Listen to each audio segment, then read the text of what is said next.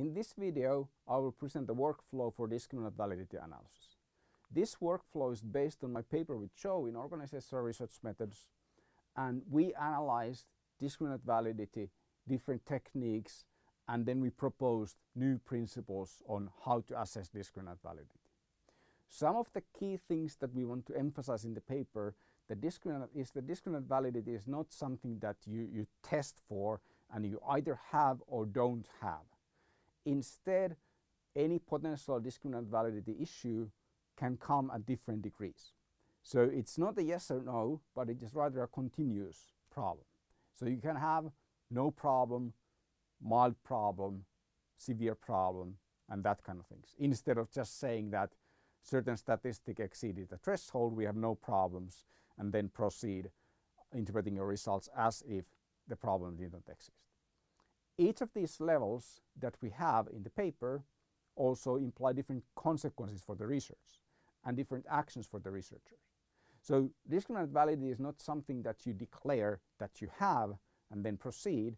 It is something that you assess the degree of and then you act on based on those assessments. So we have two objectives. For each correlation pair in our study, we need to determine the level of a discriminant validity problem for that correlation pair. That's the first objective, and then we need to deal with the problem based on the level. We propose also two different statistics two different statistical approaches for implementing this workflow. These are CI-CFA SYS, and CI stands for confidence interval, CFA stands for confirmatory factor analysis, and SYS just refers to system because this is a more systematic approach than simply running an analysis and reporting the results. Then chi-square SYS refers to the same technique, but instead of looking at confidence intervals, we determine levels based on nested model tests. Which one of these is better? The chi-square variant is slightly better statistically according to our study. So it has slightly more power, but the difference is very small. This confidence interval based assessment is a lot easier to apply, and it's a lot more difficult to apply incorrectly. So this chi-square test and nested model comparisons are very easy to misapply by scaling your latent variables incorrectly or forgetting to switch from first indicator scaling to factor variance scaling. So because of these reasons, the practicality of the confidence interval based assessment and the fact that it's less likely to be misused, this is our recommended alternative. Let's take a look at how you apply these workflows. So the first thing that we have in the workflow is that we need to start from the definition which I reproduce here. The important thing in the definition is that we need to determine what correlation is low enough to be considered not a problem. And that probably depends a lot on the context. So we propose that correlation below 0.8 are probably unproblematic in most cases, but that is not the general rule. For example, gender, identity, and biological sex correlate at 0.99, and sometimes that kind of correlations happen, and we just have to live with those. And it will be difficult to say that sex and gender identity are the same, even though they're almost perfectly correlated. We just need very high quality measurement, large samples, and we can study things that are even this much correlated. Also, the workflow does not apply to continuum constructs. For example, if there were two scales, happiness and sadness, that we could consider to be two opposite poles of the construct of mood, then this workflow would not apply. So we need to define what is low enough, and we propose 0.8 as a conservative starting point. Of course, if you have good reasons to use other cutoffs, then justify your reasons and go ahead and use other cutoffs. Then we estimate a confirmatory factor analysis model and inspect the confidence intervals of the correlations. We recommend that this is done by fixing the factor variances to be ones instead of scaling the factors by fixing the first loadings. Alternatively, you can simply just request standardized estimates from the statistical software and inspect the confidence intervals based on the standardized estimates. Then you determine a class for its correlation by looking at the upper limit of a confidence interval, or if it's a negative correlation, then you look at the lower limit. And if the upper limit exceeds 1, the perfect correlation, then you always have a severe problem. Then you can't say that two scales or two factors are empirically distinct at all. Then you have varying levels of problem determined on where in your classification the upper limit falls into. And based on those correlations, these classes, we then deal with the problems. The workflow for the chi-square test is a bit more complicated. It starts with the same thing. So you need to determine what is low enough to come up with the thresholds, and then you estimate the same confirmatory factor analysis, which gives you the correlation. So you fix the factor variance to be ones instead of fixing the first loadings to scale the model. Then we determine an initial level for each correlation based on the correlation estimate. So for example, if a correlation estimate is 0.8 and we use this classification here, we would position that correlation on the marginal problem level. Then we would test that correlation against the next level. So we would take the lower limit of the next level, which is 0.9, and we constrain the focal correlation to 0.9. We re-estimate the model, and then we compare the original model and the constraint model. If they are not statistically significant, then we move that correlation to the higher level. So in this case, we would move the correlation from marginal problem to moderate problem. Then we go and we test the next level. So we know that now that the correlation is at least a moderate level problem, we would test against the cutoff of 1, which is the cutoff for severe problem.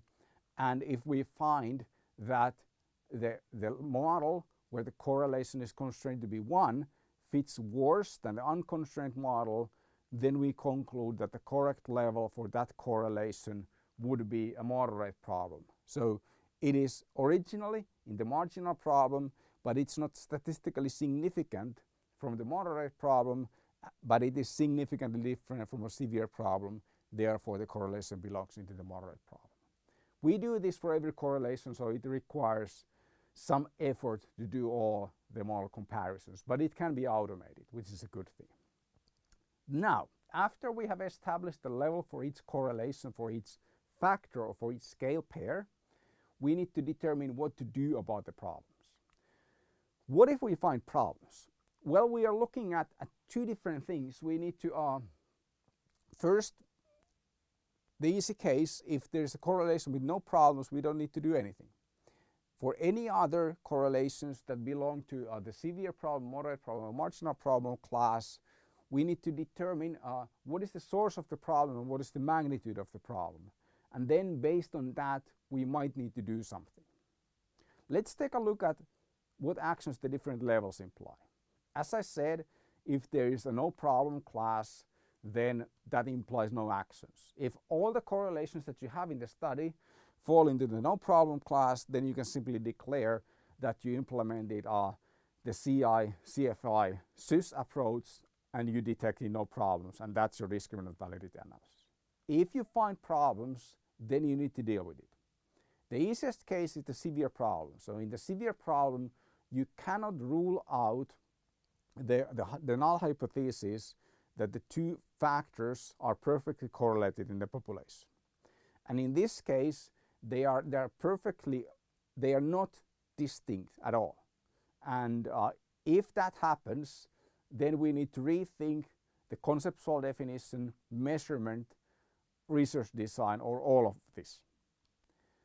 So that indicates a problem that basically blocks your progress with your study before the problem is solved. These other cases, the moderate case and the marginal case, are something that we can live with. In the marginal case, there is a problem, but it's probably safe to proceed without doing much. Of course, you need to explain that you have a marginal discriminant validity problem and then you need to explain why you think that it is not a problem in your particular study. If you have a moderate case, which in our example is a correlation of more than 0.9, then we need more evidence. So in moderate cases, you also need to demonstrate that it's actually not a systematic problem with the scale. If everyone uses a scale of two scales to measure two constructs and always gets this moderate problem or severe problem, then we know that there is something problematic either with the concepts or with the scales, and we need to do something. So if you have a moderate problem, then you need to look at what kind of discriminant validity evidence prior studies that have studied those scale pairs have presented, and then make a justified decision on what to do based on the prior evidence. So this is a lot more serious than simply a marginal case. So this is the what to do based on the severity. But in addition to severity, we need to consider what is the source of the problem. Why is the reason that there's a high correlation? And we can think of 3 different reasons for there to be a high correlation between 2 factors. The first is that really there is conceptual redundancy. So the 2 concepts that we are studying are actually the same. And this is a scenario that has been addressed in prior research. For example, Schaffer's paper presents a nice set of guidelines on how to do conceptual analysis. Podsakov's paper presents a nice set of guidelines how to do conceptual analysis. So you can follow the guidance in those papers on how to make sure that the concepts that you're working with are actually distinct and not simply different labels for the same thing. Also, Krause's article presents interesting observations with this regard. So look at the conceptual side first. Then the second thing that you can do is to inspect your measurement model. If the assumptions of your confirmatory factor analysis fail, so the model does not fit the data well, that can cause a correlation to be very high. So it is possible that there is no conceptual problem, but you have, for example, a cross-loading or a double-barreled item that is not properly modeled with a cross-loading that causes one of the correlations to shoot up. And that kind of problems need to be detected. I have another set of videos where I explain how to do confirmatory factor analysis diagnostics. So if you don't know those, then you can search for that in the video library. Finally, it's possible that it is a data problem, particularly if you have a small sample. So let's consider an example of we want to study hair color and gender and their effect on, for example, hireability of a person. And we are studying only blonde men and dark-haired women. So we cannot say which one is the cause of employability, whether it's the gender or the hair color, because the gender and hair color are perfectly correlated in the sample. And this could happen for 2 reasons. It could happen because our sample size is so small that by chance we don't get any blonde women or dark-haired men, or it could be because we have a systematic error in our sampling strategy. So a high correlation can be also not only evidence of conceptual redundancy, measurement problem, but it can be a sampling problem. So we need to consider that as well, and then maybe either collect more data if we decide that it's a small sample issue, or we need to reconsider our sampling strategy if we realize that we actually did not sample all the relevant units that we would like to include in our study. So in a summary, these 2 workflows, how they work: you first start by choosing context-specific cutoffs if possible. The 0.8, 0.91 cutoffs that we have present here are not any golden rules that should be always followed, but you can use other cutoffs depending on your context. Then classify each correlation based on the cutoff. Our example uses no problem, less than 0.8, marginal problem 0.8 to 0.9, moderate problem 0.9 to 1, severe problem not different from 1. Based on those correlations, identify the sources. Conceptual overlap, measurement problem, and sampling problem are the 3 possible causes for a high correlation. And after that, decide what to do based on the severity of the problem. So if you have severe problems, then you simply can't proceed using the correlations. You need to do something about the problem. With moderate problems and marginal problems, it is possible to proceed with the study, but with moderate problems, you need to present additional evidence to make sure that there is no systematic problem with the scales or concepts that you're studying.